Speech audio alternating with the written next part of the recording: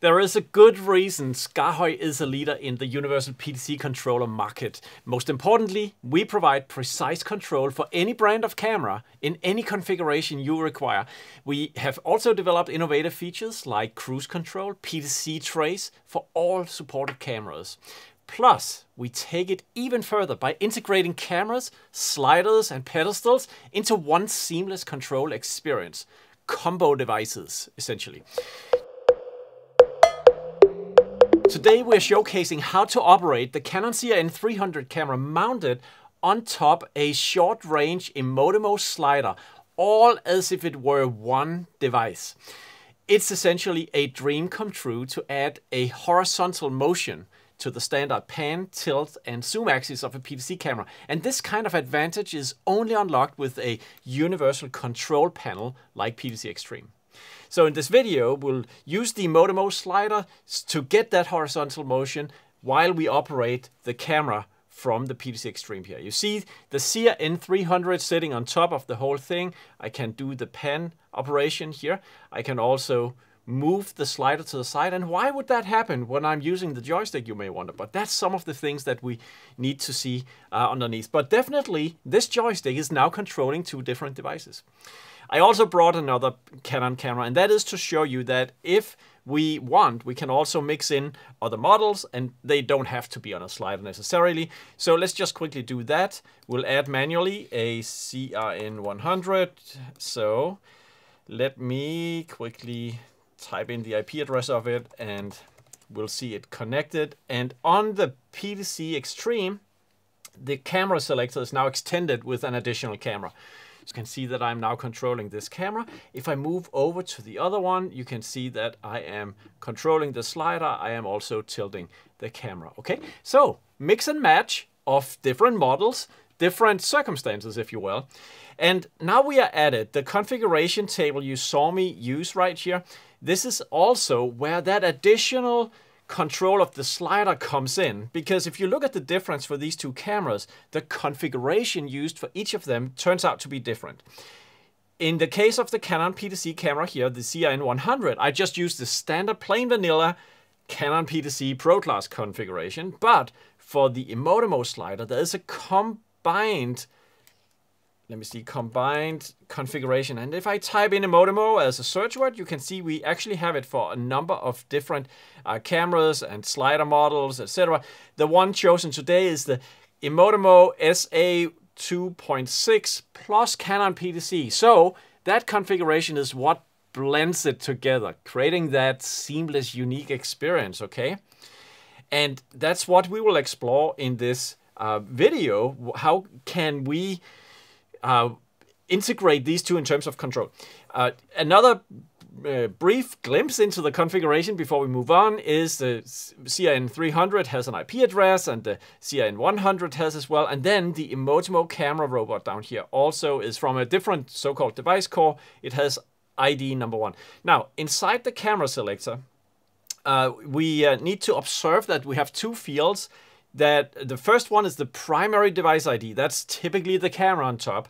And that is ID number 1 in the case of the slider and camera combo. It is ID number 2 in case of the CR-N100. And then the combo device ID is 1. And that is referring to the device being used like a secondary item, which is the slider in this case. Okay, let's just leave the configuration and look at the PTZ Extreme. It is pretty normal for all these menus. So if you already know the PTZ Extreme, you know that these buttons will call up menus that basically populate what the upper encoders are setting for you, okay? And we have normally, I think, 10, and then we have now extended the menu with an additional page. So you have also menu slider 1 and menu slider 2. Before we really start with the slider, we need to set some endpoints, because if you're moving the slider beyond the end, you'll hear this very unpleasant noise when the motor is trying to pull the camera off the rails, basically. And of course, you won't do that. So you want to put the bed with the camera just before the end, and then you press and hold this one. Now you set this end stop, and then you'll go into the other direction with the camera down here, and then you'll similarly set an end stop for the slider in this direction. And when you have done that, you're basically good to go, okay?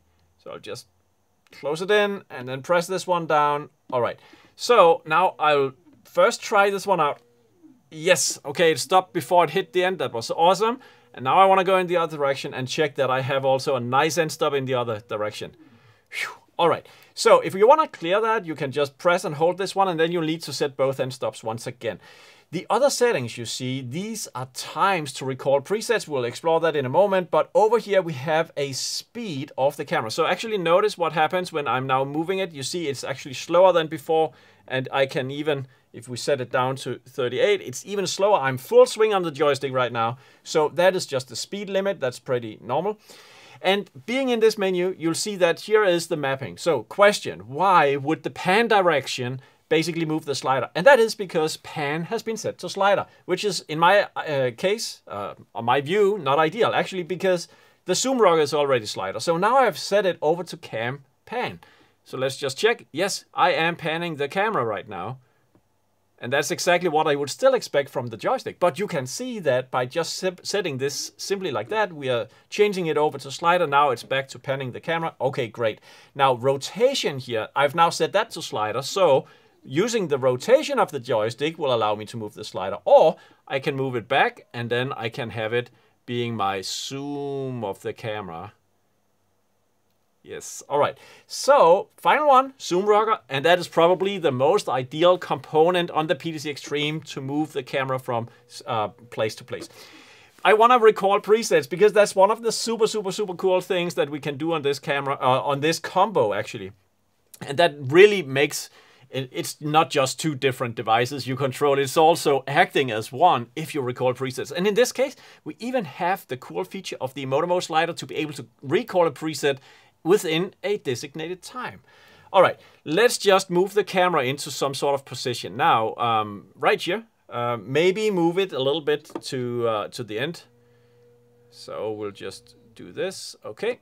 And we store this preset, press and hold here. And then we'll move the camera around, just zoom out slightly and move the slider into the other direction. So now I need to sort of counteract. And you can see I'm actually panning while I'm sliding. Maybe you didn't notice, but I was able to sort of keep my framing as I'm moving the track. I was also able with the pan of the camera to actually keep my framing. Okay, anyway, I'm storing this on preset number 2. Now, up here, we have, let me see, that was slider speed. No, it's on the second page here. We can decide what is the recall speed the slider will use for preset number 1. Let's just set this to 10 seconds. Okay, 10 seconds.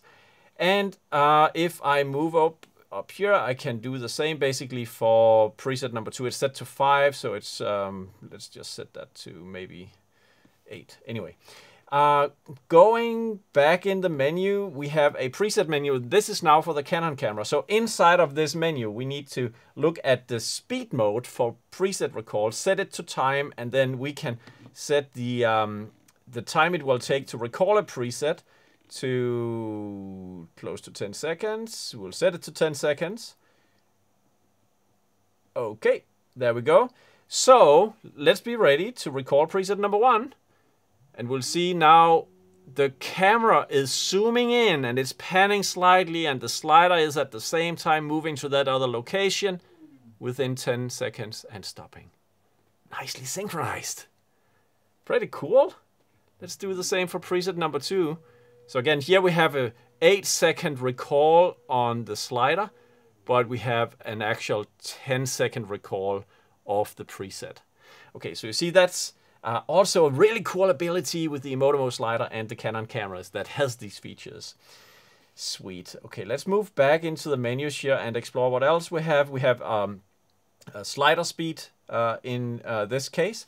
And that is basically the a speed setting for my zoom rocker. You may think this is redundant with the speed limit. So speed limit is basically the upper speed limit that we set for the slider, while this one is sensitivity of the zoom rocker or the joystick over here. And slider curve, that is also a curve value that is being set, which basically decides whether the zoom rocker will just map out linearly to the speed or if it will be like curved so that you have a slow acceleration in the beginning instead.